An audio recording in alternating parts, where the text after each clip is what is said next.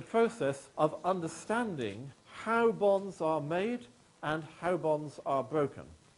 Since bonds are built up from orbitals, making bonds and breaking bonds is a process of changing orbitals. When we nowadays write on organic mechanism, we are describing in a visual way the exact process of how these bonds are made and broken. We're going to use a simple arrow, but it represents three important features.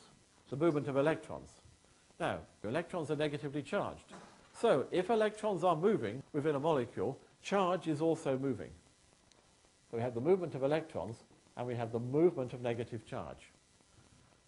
And these electrons are moving from features in the molecules, lone pairs, or pi systems, or sigma bonds. So the orbitals that carry those electrons are changing in that process. And that means that there is a change in orbital overlap. So the true fundamental test, if the changes in orbital overlap are not reasonable, then however attractive as an idea the mechanism looks, it has no validity. The orbitals have to be able to reach and physically accommodate this change. I've chosen X and Y. This is just to represent parts of molecules. The mechanism that's going to describe this simple process has an arrow starting from the bond where the electrons are and transferring those electrons onto one of the atoms. So I could write that in the fashion at the top here or in the fashion at the bottom. I could take the electrons from the bond and put them on Y at the top or on X at the bottom.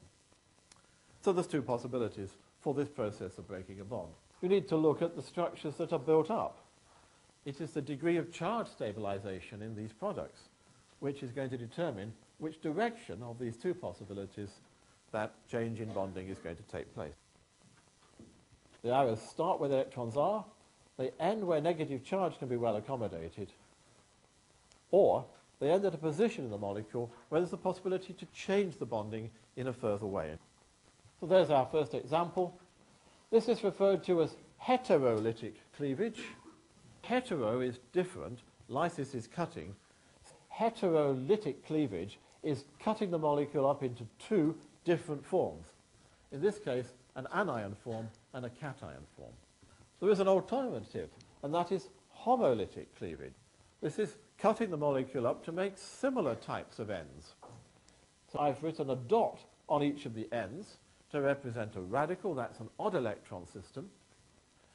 I've taken a pair of electrons from the sigma bond, and I've moved that pair of electrons, one in one direction and one in the other direction in the mechanism, to leave one electron associated with X and one associated with Y. Now we can put our bonds back together again.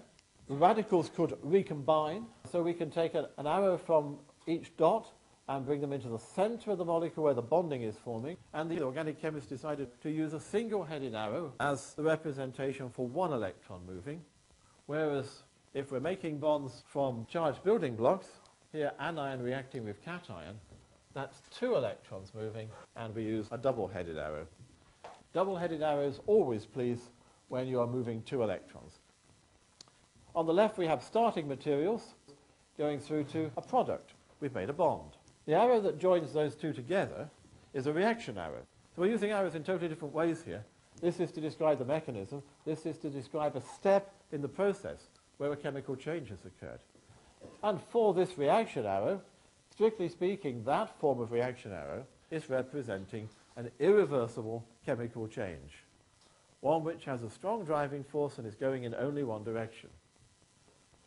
However, many chemical reactions are more finely balanced than that, and many can go in either direction. So whether you start with a pair of structures that becomes a product, or you start with that alternative material and go back the other way, both processes can be reasonable. So those examples are referred to as reversible, because they can go backwards and forwards. And to indicate that reversibility, we use this type of reaction arrow, which has a head pointing left to right, and then another head pointing from right to left.